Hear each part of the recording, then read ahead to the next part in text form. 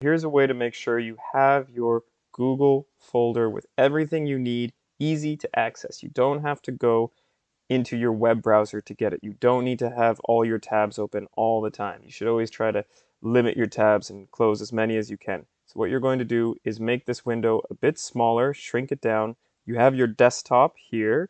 You're going to make a folder called Links for Class, or call it whatever you want. And then what you're going to do is you're going to look at this little lock here, this padlock, and now you're going to left click and hold, and now you can drag down this link and put it in here.